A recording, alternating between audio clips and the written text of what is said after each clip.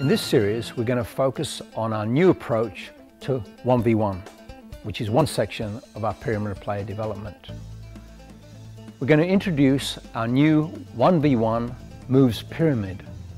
This has 3 parts. Number 1, changes of direction. Number 2, stops and starts. Number 3, feints. In many of these drills and games, coaches can help the players understand where and when to make these moves. And while we don't have all the answers, we're going to suggest to you where these moves work best, which part of the field, when to use them. This we call our how, where, when approach. The how is the skill. The where is which part of the field. And the when is the position of the opponent. Is the opponent in front, to the side, or behind?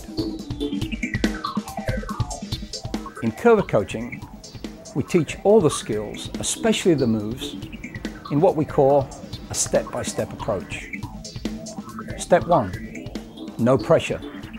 This is just repetition, learning the technique through constant repetition. Step 2, limited pressure. This is when the opponent is more helper, not an opponent. The opponent does not try to tackle, but there is pressure. And finally, the third part is full pressure, when there's 100% tackling. Step-by-step teaching is a very good way to improve both beginner players and advanced.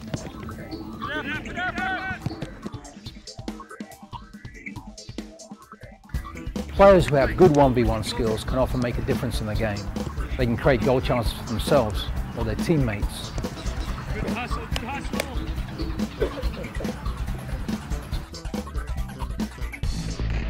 The 1v1 drills in this series can also help players develop speed, stamina, strength. Confidence is also very important in soccer, and 1v1 is a wonderful way to improve confidence. Above all, 1v1 is great fun.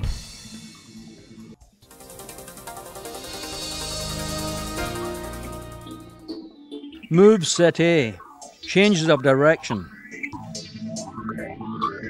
Useful across the goal.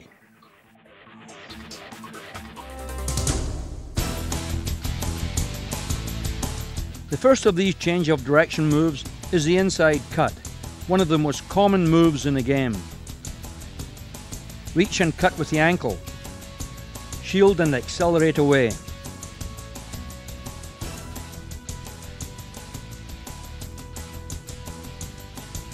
Reach, cut, shield, accelerate away.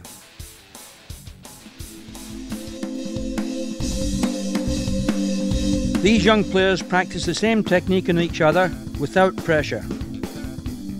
The same actions. Reach, cut, block, away. Reach, cut, block, away.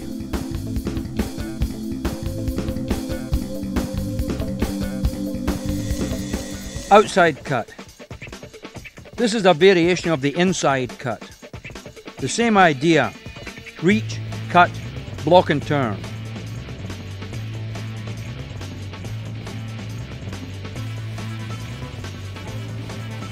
Reach, cut, block, accelerate away.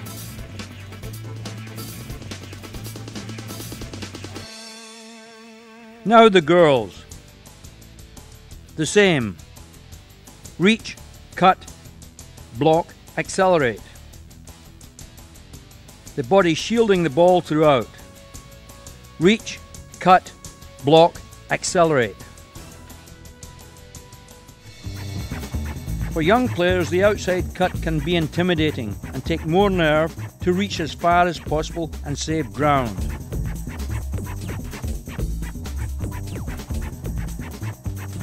Cuts come up in play so often in the game, they can't be practiced enough.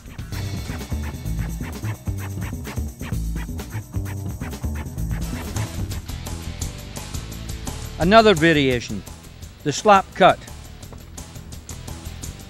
Fake to strike, but roll the foot over the ball and take away with the outside of the kicking foot. So it's roll, turn and block. Take away. roll, turn and block, take away. Still limited pressure, the opponent still acting as helper. Fake to strike, block, take away.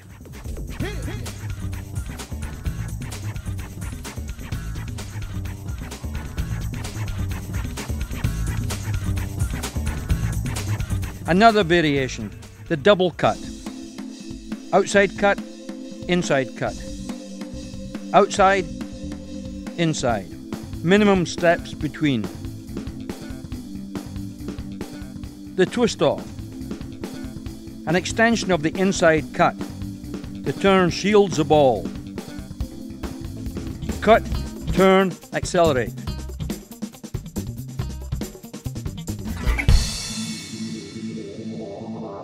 Set B. Moves useful along the wings. The hook turn. Like the inside cut, only hook behind the standing leg. Fake to strike, hook, shield, accelerate away. Still minimum pressure. A light flick makes for a faster turn.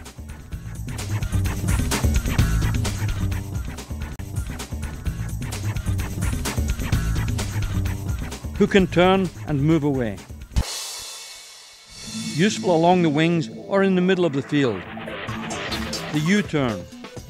Fake to strike the ball, but turn it with the front part of the sole while pivoting to change direction. Flick and pivot, take away. Still minimum pressure. Pivot and pull with the toe part of the sole. In this exercise, the turn shields the ball when the opponent is in front.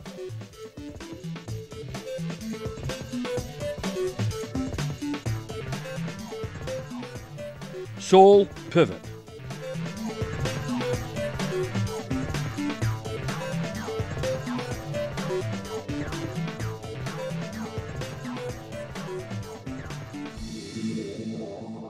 Useful in the middle of the field. The U-turn step over. A useful double move. Pivot and turn as if to go one way, but step over the ball and go in the opposite direction. Pivot, step over, push and accelerate. Pull push behind.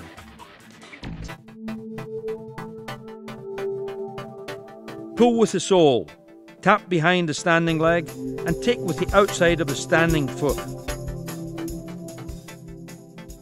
Pull, tap, push, accelerate.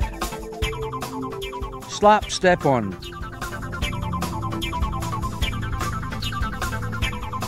Slap across the body, step on with the opposite foot and take away.